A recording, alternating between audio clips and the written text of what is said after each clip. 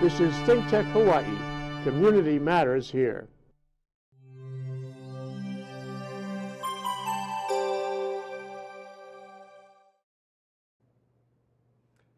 Good afternoon. My name is Ray Tsuchiyama for another exciting show on business in Hawaii.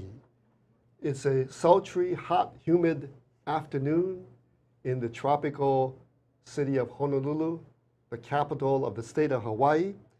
And it's going to be an exciting show because I share this dialogue on entrepreneurship, on education, on giving young people a chance in college with a younger version of myself who graduated from the same high school, Wallace Ryder Farrington High School, in the beautiful neighborhood of Kalihi-Palama, adjacent to downtown, and a census tract of over 40,000 residents, which means that compared to the little island of Molokai with 7,500, wow, Kalihi-Palama by itself is many times larger and has a long history that dates back before the war, World War II, and currently has a very vibrant, multi-ethnic, multi-religious makeup. And my guest name is Traven Watase. And welcome to the show, Traven. Thank you so much for having me. Now, you're a young man out of high school, Farrington High School, and you are in midst of a journey, I would say, to become a successful entrepreneur. Am I correct? Well, yeah, let's hope so. I mean, that's definitely the path that we want to go down. So, okay. Yeah. So why don't you tell me, or tell the others, the origins of the journey? I guess I don't know where you can start with your childhood or with your, in middle school, and where did it really start? That was a spark or the background to leading to our entrepreneur's journey. So for me, it was basically just seeing a problem. So like you said, I graduated from Farrington, and when I went to Farrington High School, I applied for scholarships, and unfortunately, I didn't do so well in my first 2 years of high school, and my last 2 years I did really well, but that averaged out to a low GPA, so it was really hard for me to apply to colleges and apply to scholarships, and I felt that a lot of scholarships, the way that they were, they didn't really listen to my story. They had this, oh, you need a 2.5 GPA or 3.5, whatever it is, in order for us to even hear out your story. So I decided to create a scholarship of my own. I decided to eat peanut butter and jelly sandwiches for 1 week out of every month just to save $50 so I could pay forward a $500 scholarship. And then, with $500 in my hand, this was right out of high school, 3-4 years ago. Yeah, well, actually a little bit longer than that now. No one would take my money because the dollar amount was too little. And that's when I just was kind of in awe about, like, there's people out there who want to give out $500, $1,000, $5,000 scholarships, but there's no channel for them to do so, and it's not like kids don't need the money. And especially so you were trying to create efficiency in a marketplace of getting people to meet each other, right? People who want to donate a scholarship and people who want a scholarship. Exactly. Okay. And I started out by trying to give out my own scholarship and just stumbling into that problem. It was inefficient. It was ineffective. You faced an obstacle. Exactly. Okay. So that's just how it started. I just stumbled into it. I had no plans. My goal in life, as soon as I graduated Farrington, was to become a CPA and, go to Scheidler, get my master's degree in accounting and go to a CPA firm. But then I just stumbled into it, and that's how I got started. Okay, so after you made this discovery or insight, suddenly you saw what was out there was not so efficient, and that there was a gap, that you wanted to fulfill in this marketplace. What did you do? Or did you go to mentors? Did you seek out people who did scholarships or startups? What exactly did you start to do? So I was very lucky. So one of the scholarships I got right out of high school was a Rotary Scholarship. And it was called the Diamonds in the Rough Scholarship. They didn't look for a high GPA, and I was really lucky where, they connected me with the local Rotary Club. They're actually located in this building. And then, they kept on inviting me to the lunch, the breakfasts. Right. And I got to meet a lot of people there. So that was like my first mentor network that I just got early access to.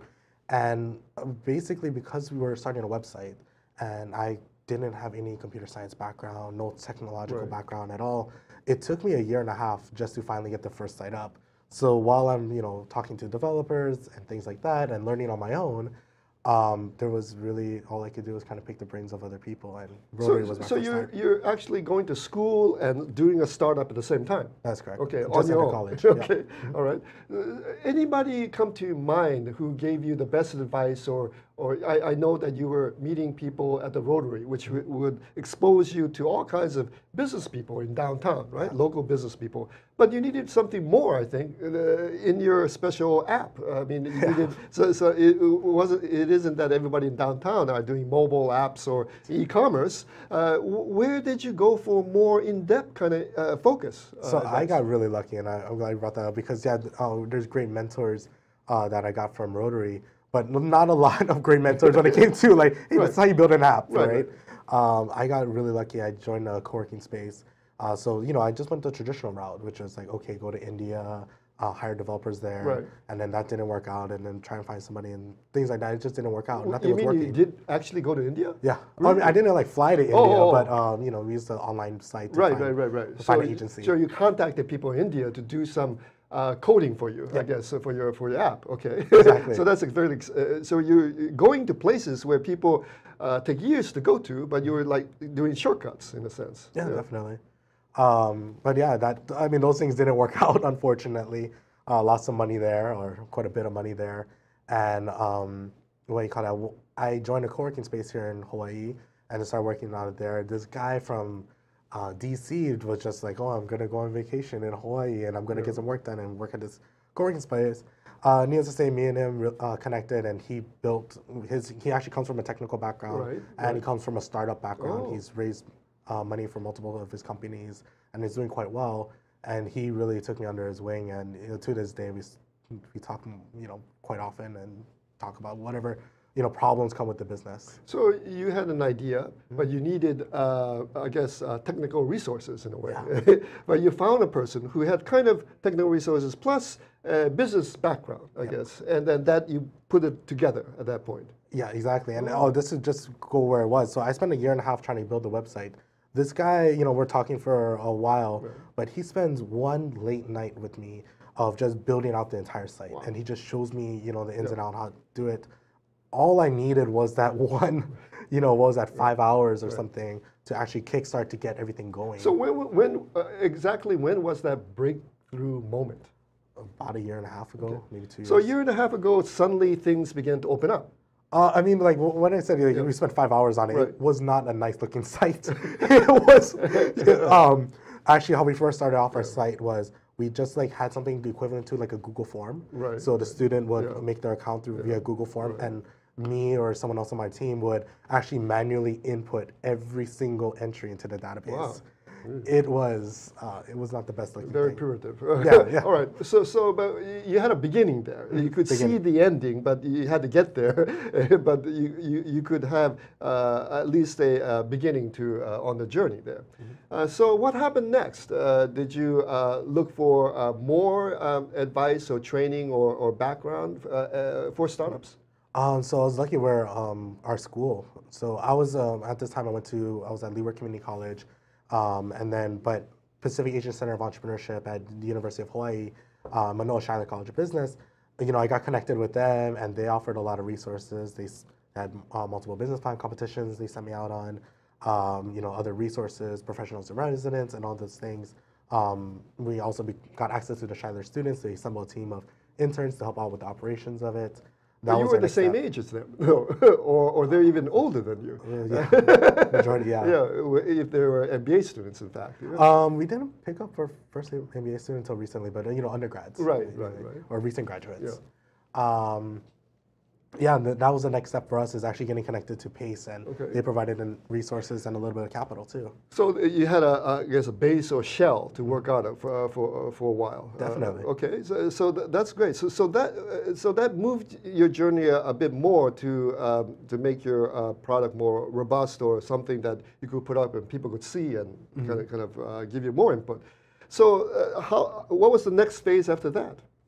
Next phase after like PACE, specifically starting entrepreneurship, is, I got connected to, went up to San Francisco, and I was just going there for a conference. I meet up with this Hawaii guy, McKinley grad, and he's doing a startup.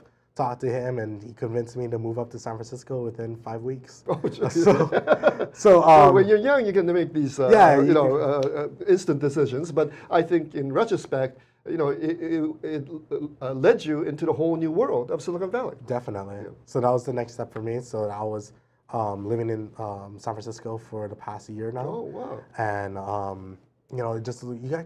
got connected to just a lot more people, and just different, like, people doing the same thing. And everywhere you turn, in like a coffee shop or something like that, you maybe see a venture capitalist or someone writing and talking about like a multi-million-dollar deal, and how they're building this app with AI or blockchain or something. And it's like, you don't hear those conversations. So getting exposed to those conversations also helped. Well, you're correct. What we call the ecosystem, the venture capital, the money, the Stanfords and Berkeleys, the universities, the ideas, and immigrants, as you know, from China, India, all merged together, and they talk each other, especially, as you know, the Sand Hill Road Starbucks. And that's a place where I used to hang out too. And you're correct that they would invest, or also know the talent pool, which is very deep. And so venture capitalists can provide or refer to C-level people who can be embedded into startups and really get things going, or the technical resources, the CTOs and engineers and so forth. And not only in the Valley, but also leveraging talents abroad, in China or India or Russia, wherever they are. So you're correct, that whole heady atmosphere doesn't exist in many other places. Yeah. So you've been there a year, and you're here you're back and forth in Hawaii often, I would think. So what are you trying to do next? Have you built your app to a point that is robust enough to go to really take it further along the line? What needs more to do? So we definitely want to make the app more robust. We want to add more features to make it more attractive to other schools, and just give, really the next thing we're working on is giving college counselors the tools that they need to actually help their kids see where their kids are at with the scholarship process, help them out throughout the application process. And that's where our next is. We're delving into the product itself, and I want to return to that and really explore it in depth after this important break. This is Think Tech Hawaii, raising public awareness. When I was growing up, I was among the 1 in 6 American kids who struggle with hunger. And hungry mornings make tired days. Grumpy days. That kind of days. But with the power of breakfast, the kids in your neighborhood can think big and be more. When we're not hungry for breakfast, we're hungry for more. More ideas. More dreams. More fun. When kids aren't hungry for breakfast, they can be hungry for more. Go to hungeris.org and lend your time or your voice to make breakfast happen for kids in your neighborhood. Hello everyone, I'm DeSoto Brown, the co-host of Human Humane Architecture, which is seen on Think Tech Hawaii every other Tuesday at 4 p.m. And with the show's host, Martin Despang, we discuss architecture here in the Hawaiian Islands and how it not only affects the way we live, but other aspects of our life, not only here in Hawaii, but internationally as well. So join us for Human Humane Architecture every other Tuesday at 4 p.m. on Think Tech Hawaii. We are back exploring the heady atmosphere of Silicon Valley, and how does a Farrington graduate really become successful in his journey as a startup entrepreneur. But first, in order to become really successful, well, you have to have a product. You have to have a product that appeals to the customer. That's what the Googles, the Facebooks, the Amazons, many companies out there really strive for, to differentiate yourself in a sea of products, very similar ones sometimes, and how to rise up and, of course, dominate the market and monetize it and survive in the long run. And that's the economy, the e-commerce, the digital economy in many, many ways. So we are here now to kind of come back and really define the product itself that Traven has been developing and kind of see where it is in the, what category it falls under, and who are the customers, and sometimes who are the channels or who are the people who really can promote the product in the economy, in the digital economy. So we go back again to your Scholars app. What is it all about, and who are the customer? So Scholars app, first and foremost, is on a mission to send 1 million more students to college by streamlining the scholarship process. That's what we're all about. So that's the outcome. That's the goal. That's the outcome. That's the goal, and that's to be quite frank, the reality of it. Our kids last year got over $1.2 million from our application.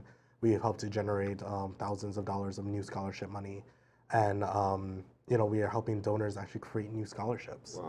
Wow. So you know, there's more students got scholarships this year than last year in Hawaii. Right. Yeah.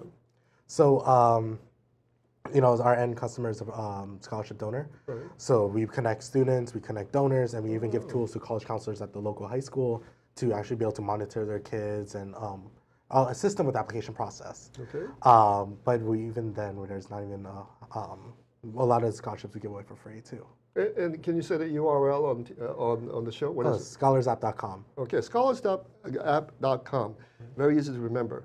So what is the your app, your product in the market? Are there other products out there that are competitors? What is the market that you're trying to succeed in? Yeah. So I mean, there's a ton of other competitors. This is, I mean, you can hear about other scholarship search engines out there. There's scholarship management softwares.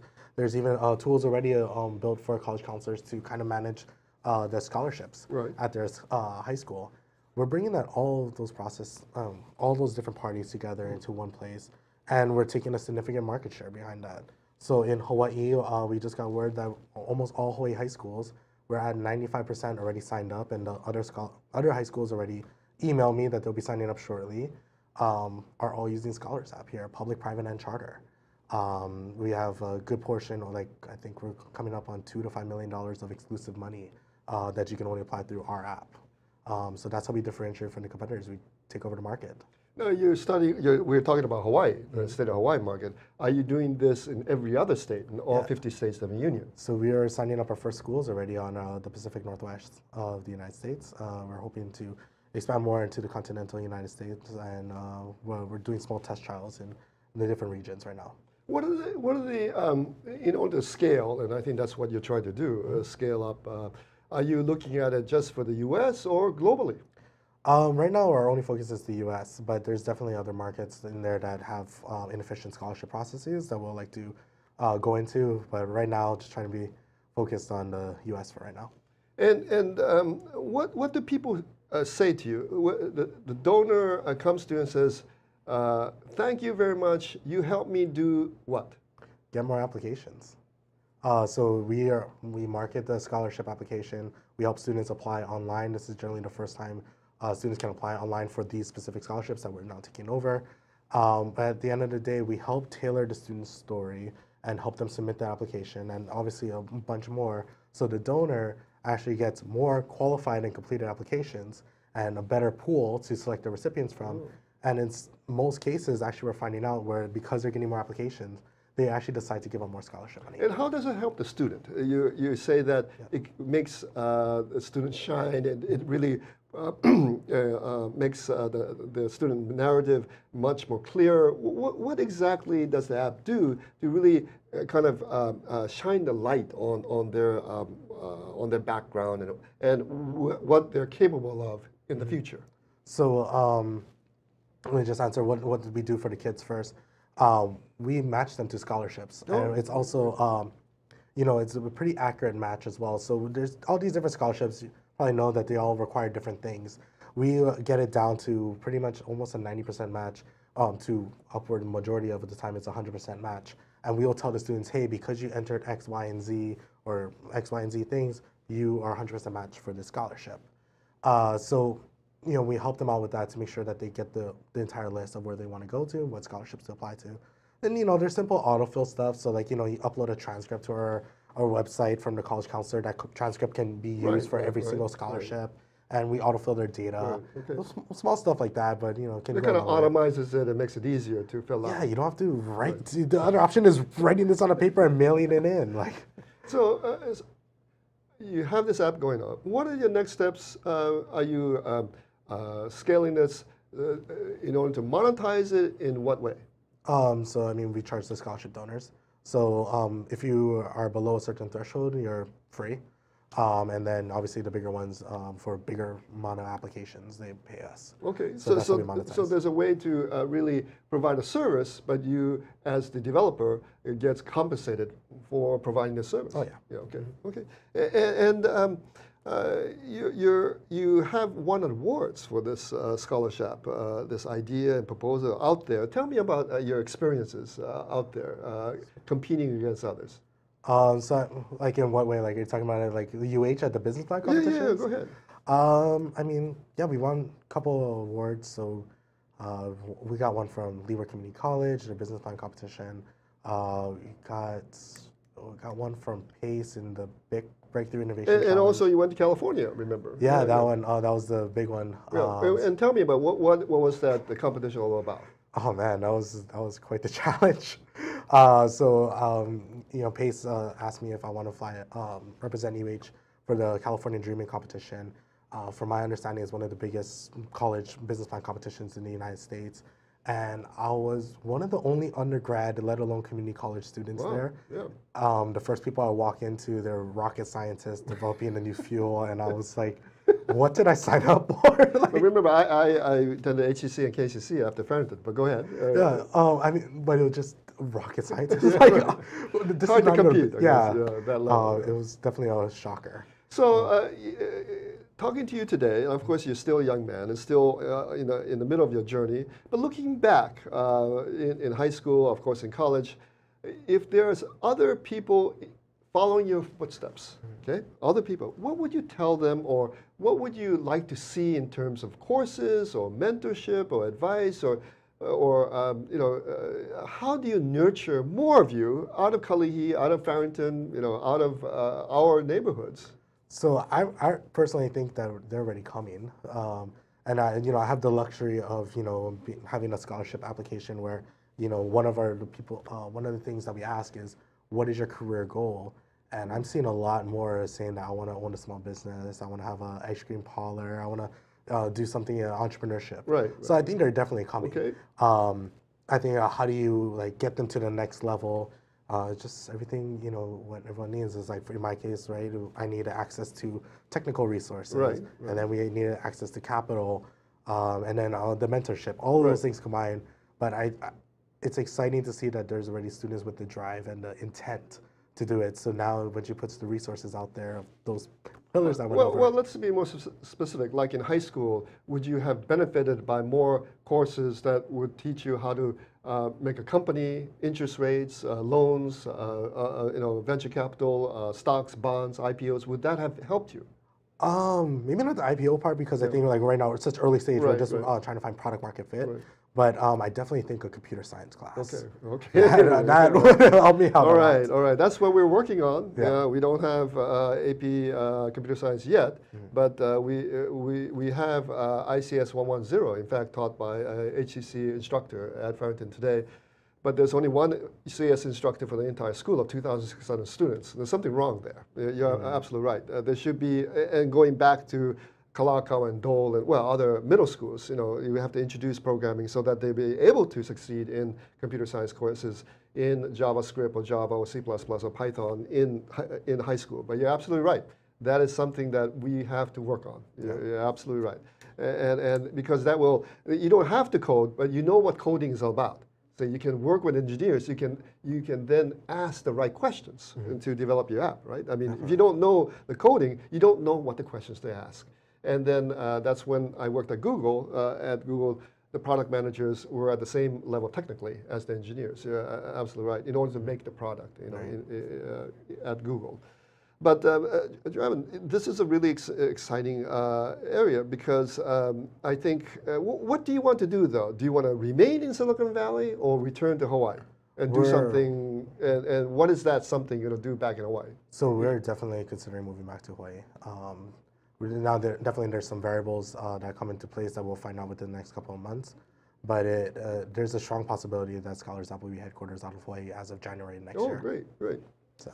Well, that's again, that's the dream of the diversification of an economy, to grow new jobs in Hawaii, in the tech field. But it takes people like yourself who have an idea and attract capital and then can create, you know, the marketing department, the engineering department, the, you know, product management department and so forth. And it needs local talent. And like you say, if they're coming behind us, I hope that those are the people who can fill in jobs. And some of them may launch their own, you know, startups, which would be really exciting, and have a, and that's the real dream, which I used to be involved with back in the 80s, and now we're here in 2018, and I'm especially glad that you, as a representative from our high school, the greatest high school in the state, Farrington, and there's people like Ben Cayetano, governor, former governor, Alan Oshima of HICO, president, many people who are quite successful. But we need more entrepreneurs and to create the new digital economy. So we're running out of time, and we will, you know, take all that you said, and I think these are words of inspiration for the next generation or current generation of young people to move ahead. Any last words from you? No, just thanks for having me on, and this is a great opportunity. Appreciate it. But yeah, best of luck and congratulations on your journey, and hope to catch up with you in late 2019 to see where you are and how successful you've become with a scholarship that really helps not only the donors, but in a marketplace to match with students, even more opportunities to study through increasing the donor pool, all kinds of new scholarships, and will create a better society for all. This is Ray Tsuchiyama. Thank you very much. Business in Hawaii.